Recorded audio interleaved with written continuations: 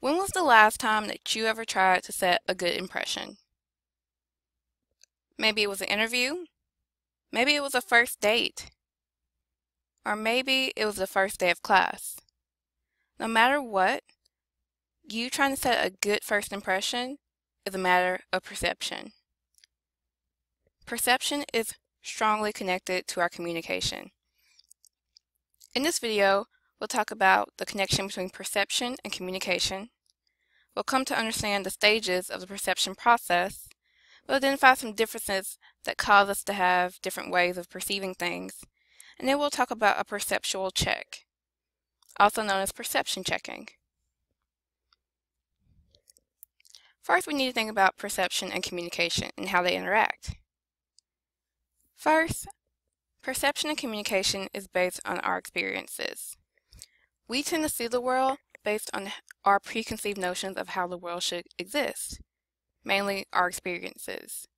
For example, if you had a negative experience with a dog when you were a small child, then in your mind, every communication event that circles around a dog probably is going to have a negative tint for you. Perception gives meaning to our communication. We can't really communicate without perception because it influences how we communicate with others.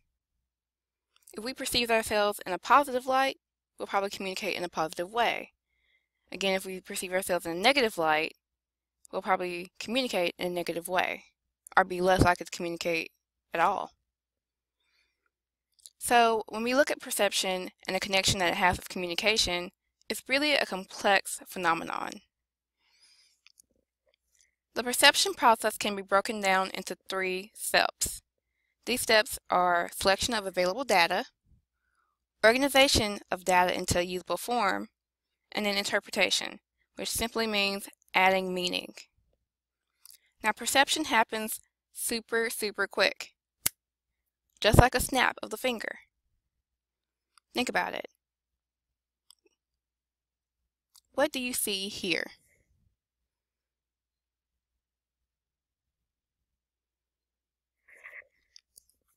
Based on your perception, you may see 1 or 2 different things. You may see a person's head when wearing a jacket, so we're facing the back of them. They have a very long, maybe a parka, a coat, pants, and some shoes.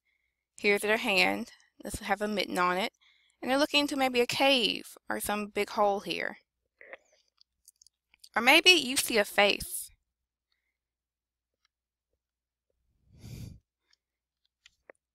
Here's the eye, here's the nose, here's the mouth, here's the jawline, an ear, the neck, and some hair. But based on your perception, maybe even the angle that you were when you viewed this video, can affect how you see this figure. It all starts off with selection. Selection is really just noticing something different in our environment with one of our 5 senses. So it may be your sense of smell. Maybe you smell cookies in your kitchen, or maybe you can see some bright red ball in the distance. Now there are different factors that affect our selection. There can be selective exposure, selective attention, and selective retention. For selective exposure, it's the deliberate choice we make to experience or to avoid a particular stimuli.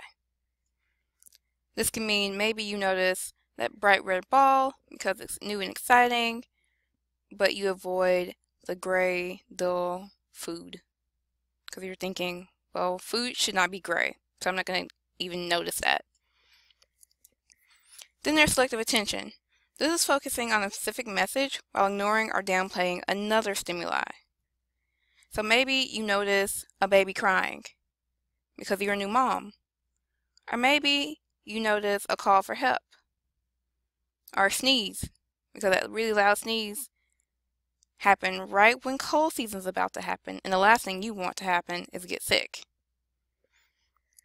And then there's selective retention. This is when we process, store, and retrieve information that we've already selected, organized, and interpreted. But usually we only want to retrieve the pleasant things, and tend to forget the negative things.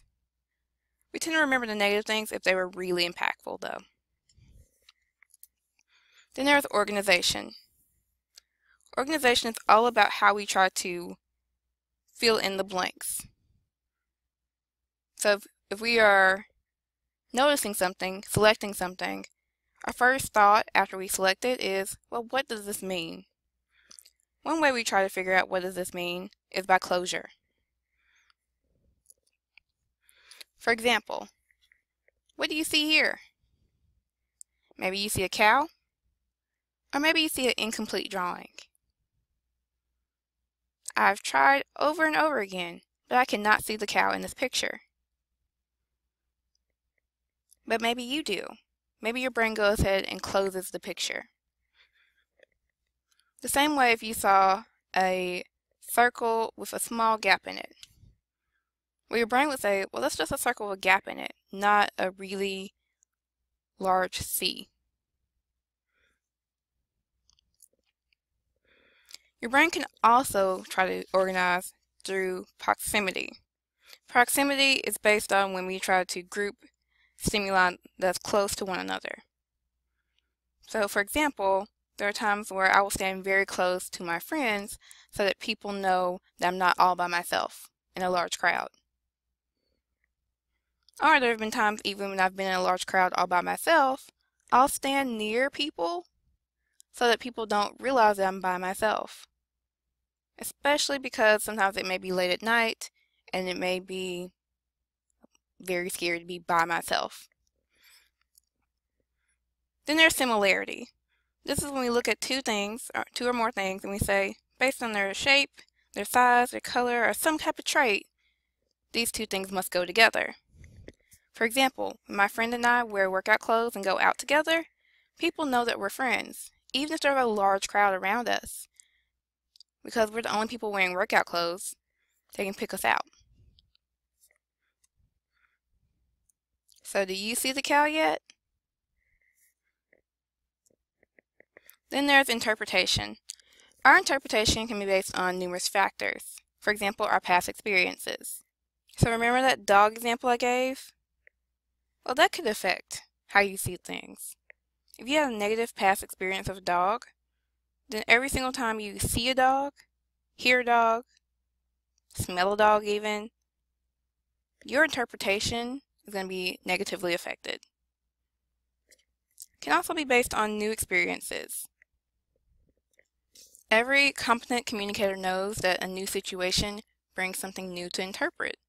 So we have to be able to leave our negative past experiences or even our positive experiences and truly evaluate this new situation. Others' opinions can affect our interpretation. There may be times where you've heard a rumor about someone and immediately when you first met them, you thought, I don't want to be that person's friend. I've heard so much about them. But then you come to realize later on, they're nothing like what the rumor said.